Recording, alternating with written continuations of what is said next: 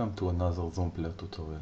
In this tutorial I will teach you how to use the FFDShow connector, which you can see here as a coax cable or as an optical cable, to output digital sound to your external receiver in DTS and Dolby Digital audio formats, those usually used in DVDs.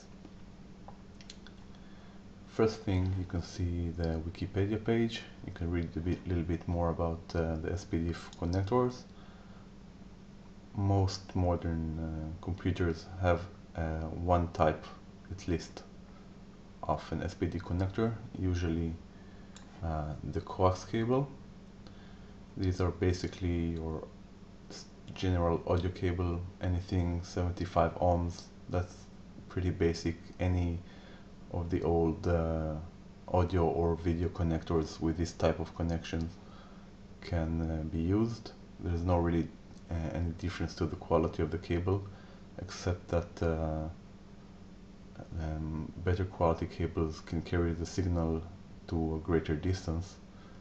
So if your computer is next to your receiver, you can use basically any cable. There's no real sound degradation depending on the length or quality, because this is a digital signal, so any cable would do. I personally use a simple composite video cable, which works great. In this tutorial I will show you how to use FFDShow as the audio decoder and configure Zoom Player to use FFDShow for both Dolby Digital, also known as AC3, and for DTS audio. First thing, I'll open the options dialog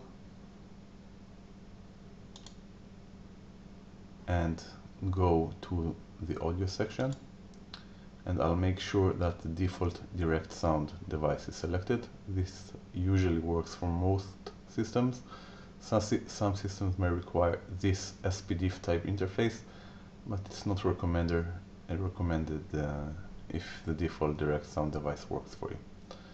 Next thing I do, I go into Smart Play and go into the audio and video decoder section, and in the audio column I'll check that AC3, which is Dolby Digital, is set to FFDShow, and I'll check the same for DTS.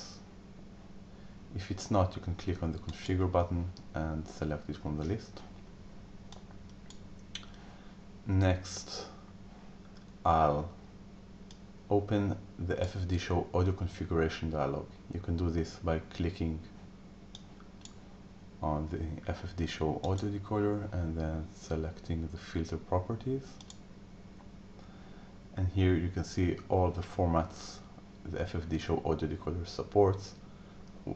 For this tutorial we care about AC3, which is Dolby Digital, and DTS. Now FFDShow supports more than one decoder for both formats.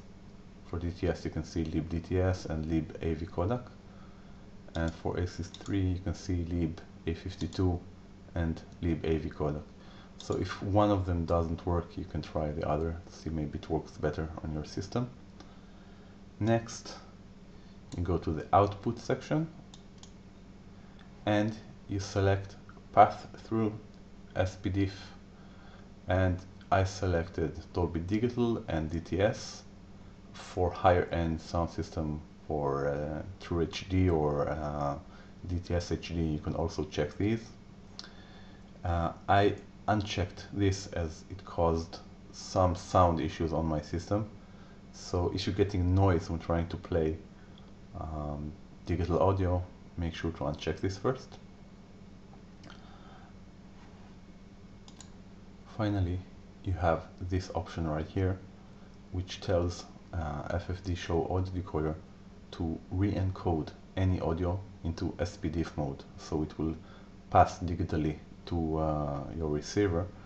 Just keep in mind that if you do this, you may experience slight audio degradation, and you can also limit it to 5.1 streams, but that's really up to you.